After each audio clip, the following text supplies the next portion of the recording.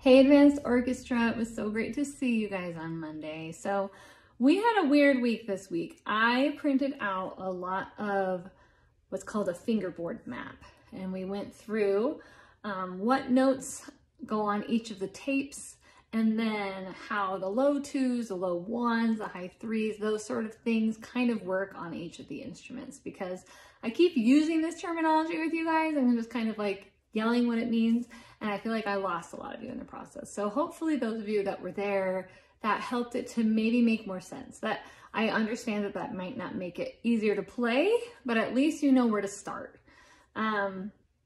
If you missed it and you would like to know it, I have enough for everybody, and I would be happy to sit and explain it to you either before class or after class, and we'll be talking about all these things more, but I don't want anybody to miss out on that because I don't want anybody to feel behind. So after we did that, we went to El Toro because that uses a lot of low twos / for cello's second finger.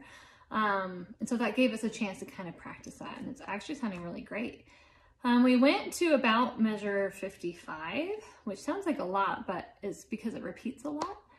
I would love it if you could try to learn to where it jumps to the coda. It shouldn't be too hard, but that means that we have like most of it learned. So that's pretty exciting. I know, it's not perfect.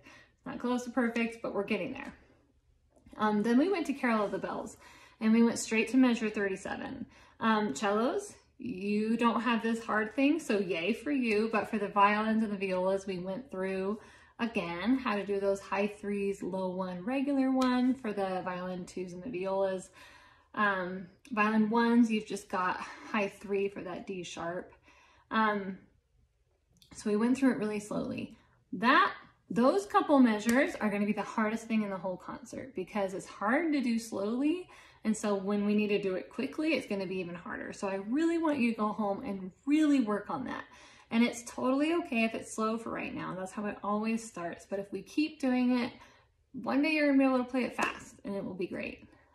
So we kind of skipped over that section, like we did it slowly, but we kind of started at the beginning, did that section slowly, and then went to about 61. And then we kind of were out of time because I spent so much time talking at the beginning. So we just kind of ran through burst. For some of you, burst is super easy and you've got it down. For some of you, it's not, and that's totally understandable. It's only our third rehearsal. So I just kind of wanted to have a quick run through. So if there are things you missed, don't worry, we're going to go back. So anyways, I hope that all of that helped you practice at home. If you still have questions, I am more than happy to answer them. Like I said in class, like I have this tendency to give instructions, but to leave out one of the sentences. It's like I think it, but I don't say it. And so please, if you are confused, that is my fault. That is not on you. And so I really just want to do anything I can to make it so that you're not confused. Because I know that all of you can play this music as long as I teach it. Okay. So anyways, I hope you guys have a great week and I'll see you on Monday.